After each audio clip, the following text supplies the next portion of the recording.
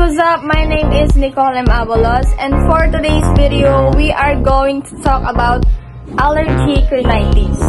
So first, what is allergic rhinitis? Let's find out.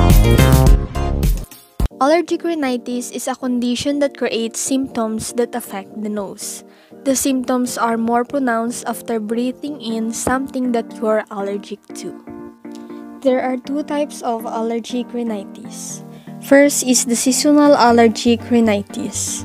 Seasonal allergic rhinitis usually occurs in the spring, summer, and fall due to outdoor molds and pollens in the air from grass, trees, and weeds.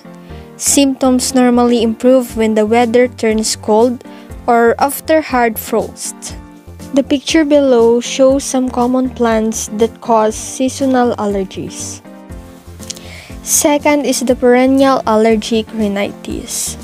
Perennial allergic rhinitis can occur throughout the year.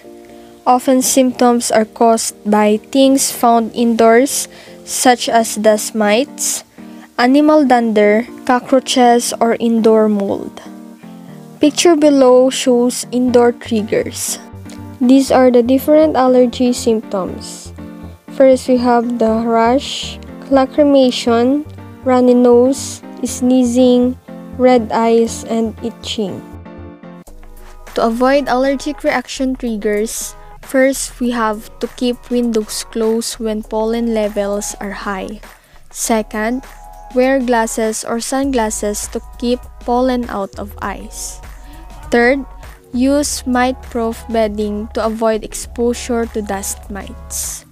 Fourth, use a dehumidifier in dust-prone areas.